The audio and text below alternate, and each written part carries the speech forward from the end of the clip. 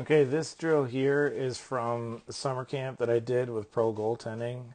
So the goalie that we're featuring right now is an NHL prospect playing in the Swiss National League, which is the top league in Switzerland. So this drill here simply for us is a zone 3 to zone 2 movement for the goaltender. So essentially the goaltender is moving from where they would receive zone entry on a zone 3. So it'd be zone entry, odd man rush, anything like that, where the goalie would be lining up essentially with the player on the wing. Then moving down into zone 2, which was highlighted in the World Junior video, but the zone 2 is basically anywhere if you drew a straight line from the post to the hash mark down to the bottom of the circle. So a lot of teams, if the players are getting forced on the wall, are going to start to take shooting opportunities here. It used to be known as a funnel zone. So a lot of players looking to create any kind of pass-off pad play. Really, this zone should be an opportunistic area for the goalie. Should be in favor of the goalie to make the save. The save percentage in this area should be high. But why we started focusing on this is just to simplify the footwork and the positioning for the goaltender. So if on the short side, or on either side of the net, right side or left side, if the goalie understands for us, zone 3, zone 2, and then zone 1 being anything that would be a dead angle, zone 2 would be a bad angle, and zone 3 would be anywhere kind of higher in the zone, basically the position of defenseman and a regular 5-on-5 play, or most often time where the puck's being brought in kind of down the wall there outside of the dot lane. So we're just trying to simplify for the goalie certain markers, certain positioning on the ice to allow them to simplify their movement and ideally also simplify their mindset and understand, okay, if the pucks are in certain positions and then I kind of counter those positions based on footwork within the crease, I'm going to be in the most optimal spot to make the save, but I'm also going to minimize how much I'm going to have to move when following the puck. So here, goalie comes back from zone 3 to zone 2, right? But what I also want to highlight here, so again, we're focusing on the overlap technique, but with pro goaltending and with their pro goalies, they've kind of developed 3 specific placements or footwork around going into the overlap. So being a pro goalie here, their feeling is that when the goalie goes into from zone 3 to zone 2 and it's a really quick play, sometimes you don't have the ability to take any ice back. So the goalie's coming back now. The goalie in the net right now is around 6 feet tall on a good day, if you catch my drift. So they're not a big goalie. Their footwork is excellent. But what they're able to do, because they can narrow on this, so they're going to be in what we would call perimeter footing or like a slightly narrower stance. They're going to release forward on the shot. So they're going to be in a position where they would ideally want to get to an overlap, but they got caught just the way the attack happened. And now here they got their foot on the post, but they're going to be able to drop narrower and they're going to drop forward. So they're going to be tighter in their foot position. And what they're going to do is they're going to kind of drop down forward into the ice with their knees versus laterally with their feet as what we would traditionally do in a butterfly. So if this goalie were to kind of push laterally in a traditional butterfly being in this position, they're actually going to end up pushing themselves off the net and they're going to end up opening up this whole short side here. Right there, nice, narrow, tight butterfly. Great blocking save based on the position of the puck when it was released. Right? No daylight, able to make that save.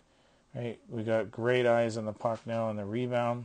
They're going to be able to follow that out and track down that rebound.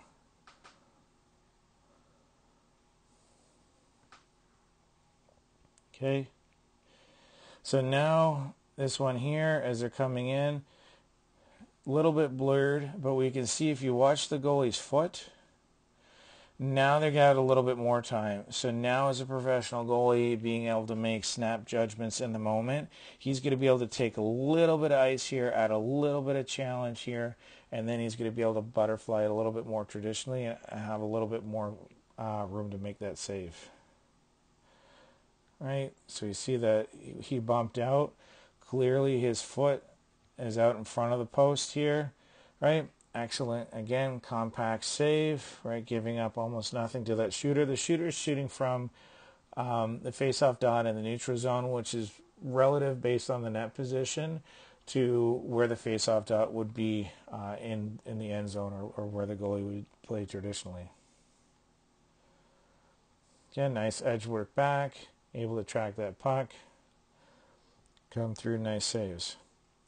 So here we're going to go into, so the first two, the narrower butterfly is going to be more for the advanced goalie. That's something that you're going to see plays that are going to develop a lot quicker, be able to make those assessments on the fly, be able to narrow their butterfly. It's not something that you're going to be able to have a lot of success with young goalies with. Obviously, the more that you work on something with anybody, the better they can get at it. But be able to implement it in the game, you're going to need that tracking IQ in there as well. And that's obviously, it's not going to be something that they're really going to develop and start getting, and probably until they start getting into U16. So this one here is just basically the movement back into the overlap. So we saw this in the World Junior video. The more reps you kind of get doing this, obviously the better the goalies get at it. What we want to identify here is, again, the foot's just marginally past the post. So the skate itself is just past where that post would be. So it puts them in the overlap. So the overlap isn't getting the body way over here and then giving up this whole long side here to the shooter.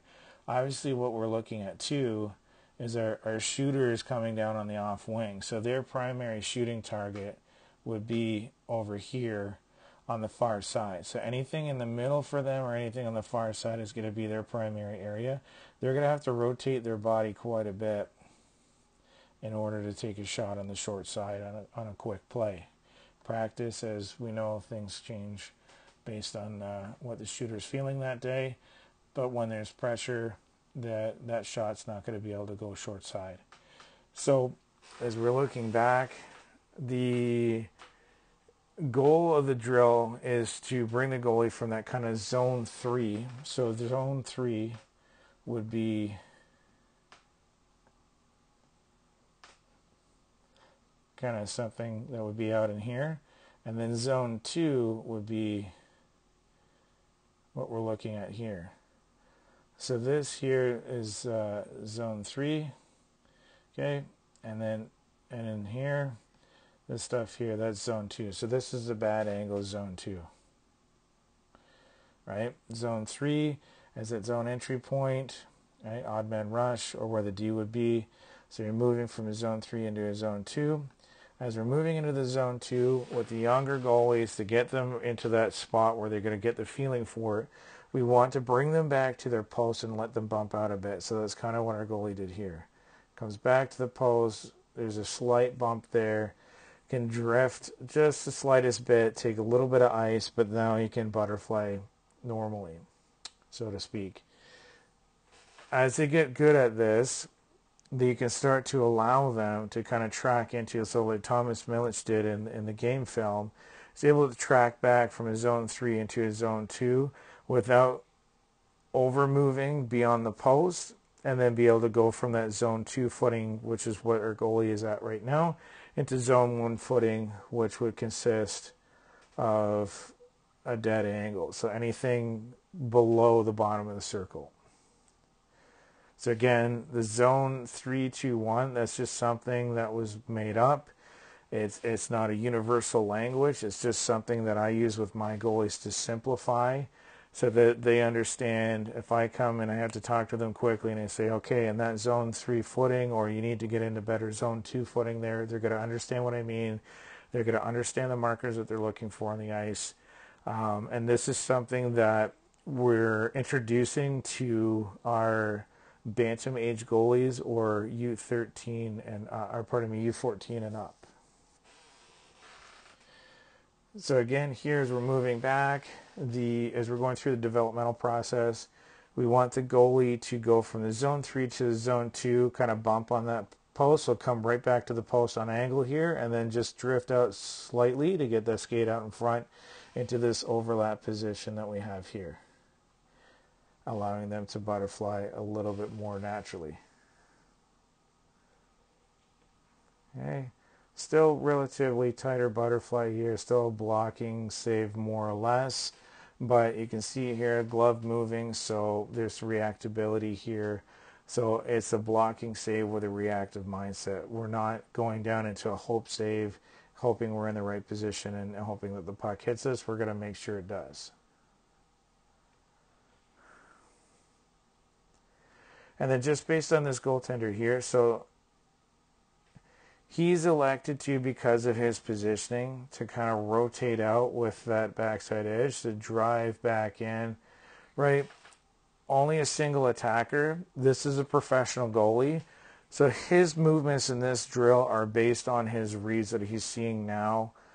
We're going to throw a bunch of different scenarios at him so that he has the opportunity to work on different footing.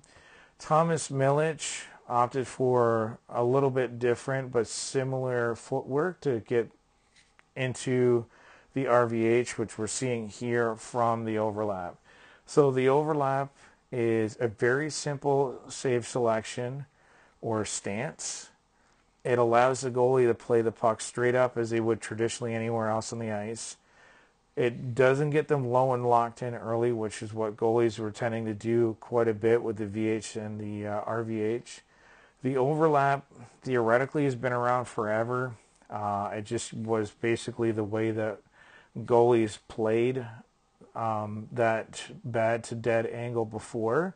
But now we're looking at it from a more technical perspective. So we're wanting the goalies basically to engage in some kind of an overlap position once that puck gets into that zone 2.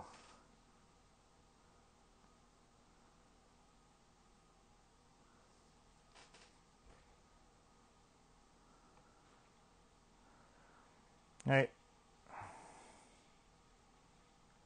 Nice and calm, lets the puck come to him. Okay, here hits the post. Again, this is a little bit more advanced skating, more for your U16 AAA and up goalies that have a little bit better grasp of the game. They're going to have to be narrow on this. Right, nice and narrow butterfly, excellent stick save. Because of the nature of the drill, we're going to let it progress. Obviously not a true rebound like we would have liked to see, but the goalie, because the puck placement for puck 2 is going to have the ability to recover.